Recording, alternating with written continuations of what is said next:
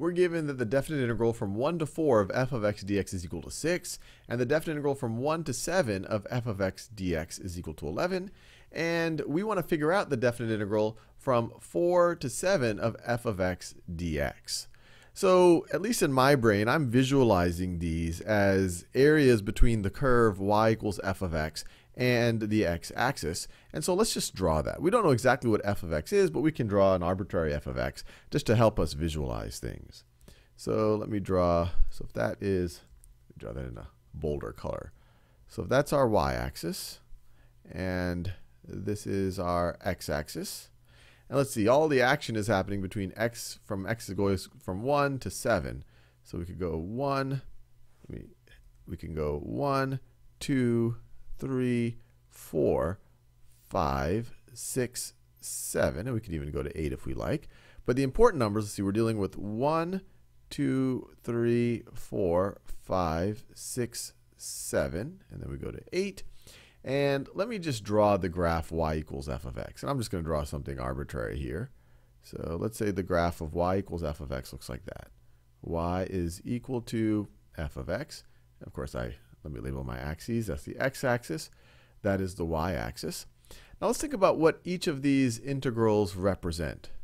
So the integral, the definite integral from 1 to 4, well, that's going to be, we're going to be going from 1 to 4 right over here. So this is the definite integral from 1 to 4, this area under the curve, between the curve and the x-axis, dx, which is equal to 6. And now let's see. We also have the region that goes from 4 to 7. We have this region right over here.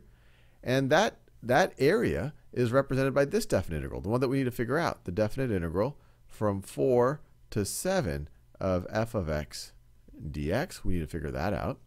And they also, what else do we have? So let me underline this. So that's that. This is the area of the region between x equals 4 and x equals 7 under y equals f of x above the x-axis. And then they also gave us this last piece of information, which is, let me do this in another color, the definite integral from 1 to 7. Well, that's going from 1 all the way to 7. So that's the sum of these two regions right over here.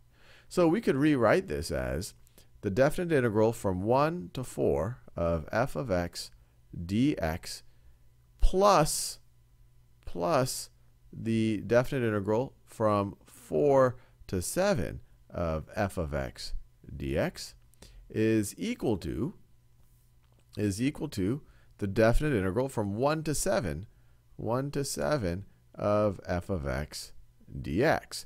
And notice what's going on here. The first one just goes, it's the area from 1 to 4, then we go from 4 to 7. So if you add those together, that's going to be the area from 1 to 7, from 1 to 7. And so they give us a lot of this information. They tell us that this right over here is 6. Let me do that same color.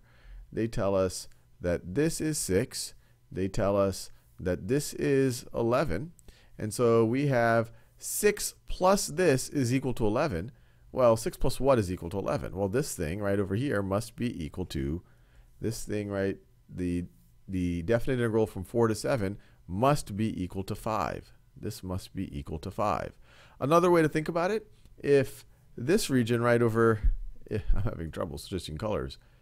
If this region right over here is 6, so that has an area of 6, and the whole region, if everything, has an area of 11, so if that plus that has an area of 11, well, then the stuff that we don't know, this orange region is going to be 11 minus 6. So this region right over here is going to have an area of 5.